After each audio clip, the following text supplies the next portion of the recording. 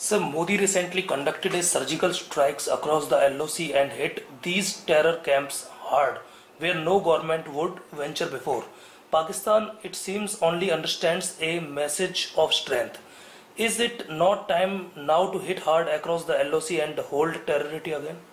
This surgical strike that we had in September 2017 was in reaction to the militant attack in Uri. And that was basically done to convey this message to Pakistan that its policy of using terror as an instrument of its foreign policy will not succeed. And India does have the wherewithal to fight terror across LOC. Because we know that there are several terrorist camps close to the LOC, and which has been set up by the Pakistani intelligence, and which have been sending out infiltrators across LOC into Kashmir. So that was a very well considered decision at that point of time to convey to Pakistan that India cannot suffer this nonsense endlessly, and it has the wherewithal to take action. But these messages we convey to Pakistan episodically, in my opinion, may not be deterrent enough for Pakistani intelligence agency and its security forces. We have to couple it up. We have to combine it with purposeful communication at several levels. At the level of security forces, maybe at DGMO level, maybe at NSL level, maybe at foreign secretary level. At different levels, you have to communicate it to Pakistan. And we have had an example in the past between 2004 and 2007 when infiltration came down. There was absolutely no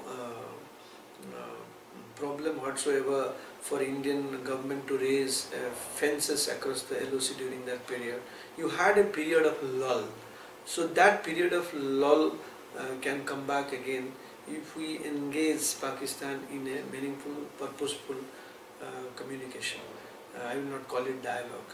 Dialogue is structured and you have a particular purpose. But here you can go ahead and structure the communication in a manner that in cases of infiltration, in case of attacks like this, you are at least communicating very strongly, very politely but very firmly with the adversary or with the opponent, and telling them that this cannot go on endlessly.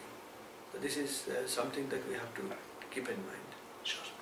Sir, India holds all the positions of strength across the LOC, including the heights all along Siachen. Is it not time to take advantage of this position into hitting the Pakistani posts hard and engage in post-occupation? No, I think you are a responsible country. India is a responsible country. If we were to go across the LOC, we would have done that long back. We have not done it because of two reasons. A, because of the fact that we believe in resolving issues through dialogue, not war. B, we also want to communicate it to the international community that we do not intend to resort to war vis-a-vis Pakistan to solve our issues, and we are a responsible country. So that is why at the height of the Kargil war, which we won, we didn't get into Pakistan occupied Kashmir, even if it legitimately belongs to us, and even if there was a sentiment in India, a very strong sentiment that we need to get into POK and reoccupy it. We should get it back from Pakistan. So in that sense, there is a great degree of responsibility, there is a great degree of restraint which is being exercised by India on this issue, and I think it is very legitimate. and it is required also for India to be as responsible and as restrained on these issues. Sir, Modi and BJP government trying hard to come up with new diplomatic offensive, including excluding like Pak from SAARC, SAARC, and trying to build more dams in Kashmir to limit water from Kashmir to Pakistan. How successful have these measures been, and how successful can the water diplomacy be? You see, diplomatic offensive vis-a-vis Pakistan, India has been doing since 1947. This is not new. So Modi government might have made it more obvious, but this is something which is going on forever. So there is nothing bad about that. India has every right to engage the international community in a diplomatic offensive against Pakistan, basically to expose Pakistan, to expose its policies. India has been doing it. Coming to the other issue that you raised, that whether we should take advantage of our positions, advantageous positions. I think I have already answered it, that we have to understand that we have a responsible nation and we cannot be irresponsible as far as this issue is concerned. So actually, one should not look at India as bid not to attend SAARC summit in Islamabad as a bid to take Pakistan out of SAARC. No, anything but that. We want Pakistan to be in SAARC but behave responsibly. So it is kind of an alienating, not alienating Pakistan but isolating it. That you are the one who is trying to organize all kinds of terrorist activities vis-a-vis India and other countries, Afghanistan as well. And this policy will not take you anywhere. And if you are resorting this kind of policy, there is no use, organizing a summit in Islamabad and talking about peace. So this was a diplomatic offensive of the right kind. And coming to water diplomacy, India has never tried to go past the Indus Water Treaty. India has respected Indus Water Treaty, and India is in no mood to stop water flowing into Pakistan. In fact, for those who do not know facts, I would tell them that the western rivers which have been allocated to Pakistan, 3 western rivers, Indus, Jhelum and Chenab, India is well within its rights to stop the flow of 3.6 MAF of water. It can store 3.6 million acre feet of water for its use. The allocations are have been divided among the 3 rivers. You have some amount in some rivers, some other amount in some other river. But you are allowed 3.6 MAF water. India has not yet stored any water on these 3 rivers. So that suggests that India is in no mood to steal water. We are building dams, but these dams are run of the river dams, where the point is not to arrest the flow of water, but to use it to generate electricity. So that is what India is doing. So it has a developmental coordinate. It doesn't have a diplomatic or offensive coordinate to it. So people in Pakistan who are raising this bogey of India stealing water or using water as a weapon are misguided. They do not have facts on their fingertips.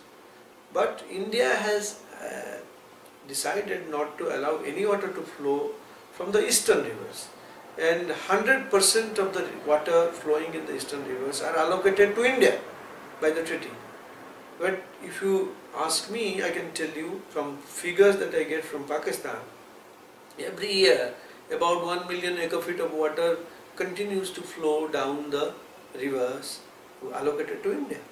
So in that sense, India is not also doing enough to arrest the flow of water on the eastern rivers. So the talk of India using water war with water as a weapon or waging water war with Pakistan is grossly misplaced. Sir, why has the BJP not taken a harder line when it comes to relocating Kashmiri Pandits to the valley? Can they not bring some sanity of Kashmiriyat to the radicalization of the valley?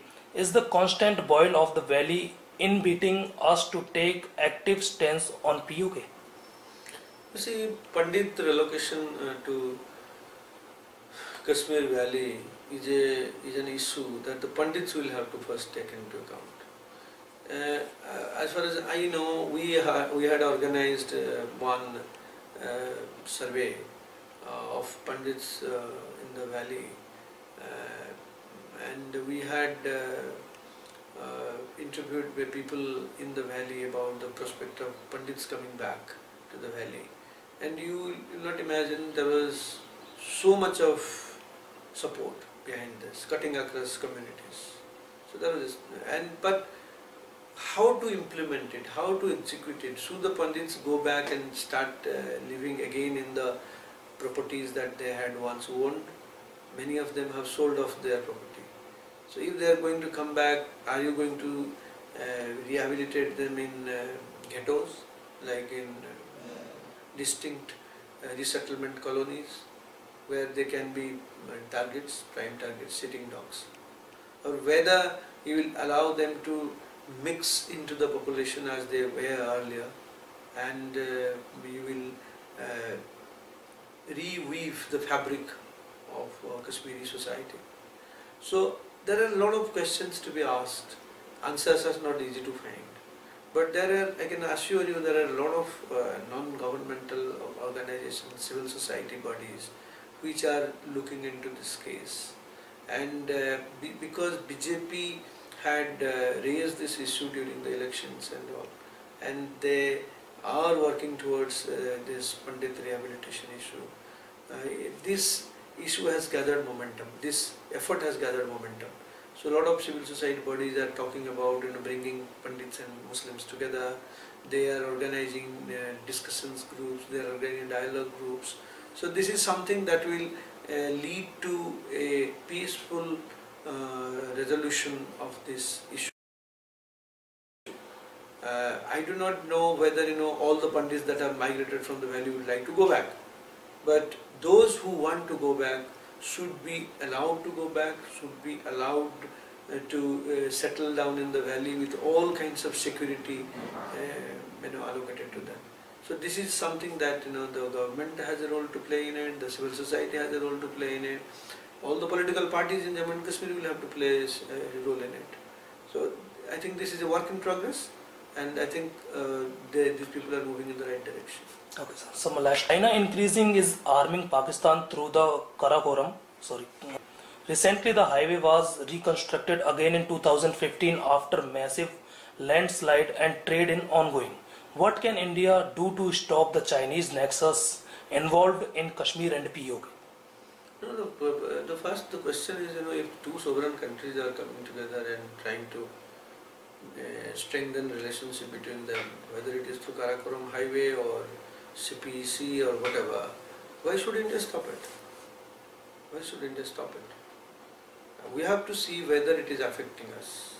Does China's entry into Gwadar affect us? It does. If Chinese are improving the economy of Pakistan by investing in Pakistan, does it affect us? Why should it affect us? They are developing the economy of Pakistan. So let them do that. They are bringing in money. Pakistan is being raised as a client state. There are many people in Pakistan who are objecting to this. They are saying that China has come in as another East India company. It is trying to colonize Pakistan. Let Pakistanis debate about it. Why should we get in and join the discussions and be worried about it? We are strong enough to defend ourselves. If Gwadar is coming up as an affront to us, we have no way to stop them, because they are two sovereign countries engaging each other. The only thing that we can do is to strengthen our relationship with both the countries, and at whatever price. And second thing, if the corridor is moving through a disputed territory which belongs to us, we have a legitimate right to raise our voice, and we have raised our voice. Because if the corridor is passing through Gilgit-Baltistan, which is legitimately Indian territory, then we have every right to raise our voice, and we should raise our voice. But I am of the opinion that this CPEC corridor is not about corridor alone. It's about a lot of financial investment that is coming in from China. They are building basically thermal power, they are building dams, they are building wind power, solar power. They're engaging in all kinds of economic activities where Indian private sector can also participate, and we should explore this option rather than getting too worried about the Chinese entry into Pakistan. Well, it is another thing that Pakistan has not always been comfortable with Indian investments. They have not allowed India to have decent trade and commerce activity with Pakistan. They didn't allow us to have a corridor through Pakistan to Afghanistan, to Central Asia. That is another thing. But why should India behave like Pakistan? India should behave much more openly. India should come out and say that, well, we have absolute reservation against the corridor coming through disputed territory of Gilgit and Baltistan. But as regards the economic opportunities that CPEC has brought about, we would encourage our private sector to go in and invest there. So that will put both China and Pakistan in a quandary. They would, the ball will be in their court to respond to India's reaction. And we should not overtly try to stop all this. Why should we try to stop all this? The Pakistanis are stopping it anyway. The Pakistanis are expressing their distress, expressing their anguish, expressing their anger at the way the Chinese are conducting themselves. The Chinese are beating up local police officials. They are behaving like monarchs in different areas. So this is creating anti-China sentiment in Pakistan. So let Pakistanis debate about it. We have no right to be there. Sure.